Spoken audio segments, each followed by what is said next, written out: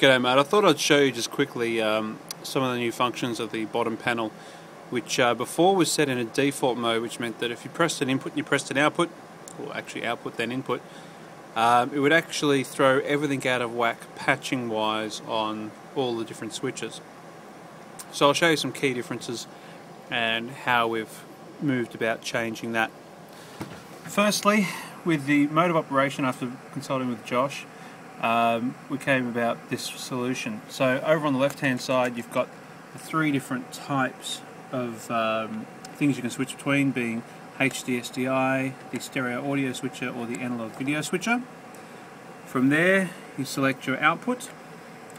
Now this is where it's changed a little bit. Rather than have all the outputs, we've split it up into banks of 8 instead of banks of 16, because this allows us to at all times display what you've got selected, the input, the output respectively. So for instance, if we select hdsdi, we can see that hdsdi is selected. We've selected output 57 and input 6 is currently assigned.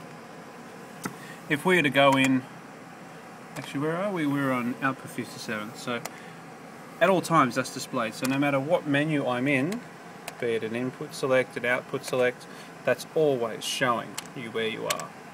And home always gets you back to the start. One of the benefits of this is if we select output 62, we can see instantly output 62 is assigned to input 18. Now I've just gone into the input selection and I'm going to select 41 to 48, but really I wanted 49, so I don't know if you can see that, 41 through 48, but I wanted 49. Over here there are up and down keys which allow me to skip banks of 8. Come on, focus up. Okay, here we go. So it allows me to skip banks at a time, which is much more handy to get around,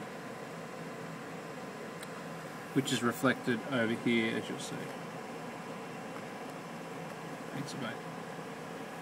So let's say I assign it blindly to input 54. Now I didn't want to do that.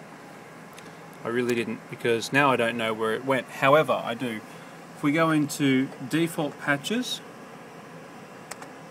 select hdsdi, somewhere around here, you'll see back out here, all the buttons are orange except for this one here, which is the input I just changed, and simply by pressing takes it back to where it should have been.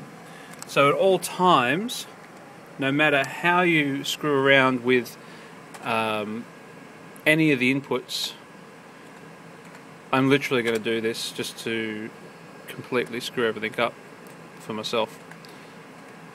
I'm not even going to care what it was patched to, because I know in here, no, there's none there that I've changed. Nope, they're all right. They're all good. Oh, that's wrong.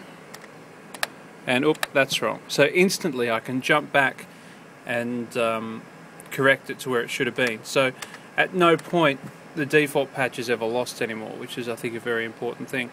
There are other little things that just make it easy. When you're on the output selection, as I said, you've always got a take button. You've always got a bank up and down button.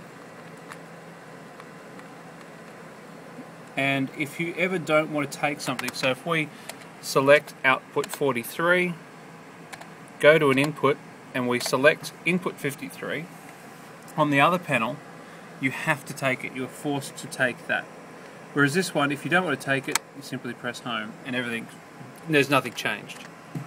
I think it's a better mode of operation. I'm not sure. I'd like to hear your thoughts and I'd like to see you have a play with it. Alright, thanks.